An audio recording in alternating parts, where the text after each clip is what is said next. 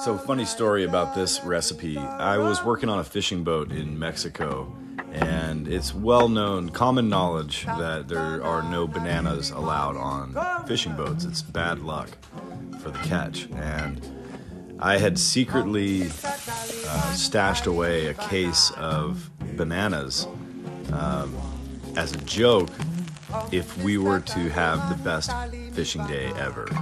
And as it would turn out, the day we went out, the very first day, we reached our limits, completely maxed out. And for dessert, I decided I would pull out the box of bananas and make Bananas Foster for everyone. It was a hit. Everyone loved it. We all laughed our faces off.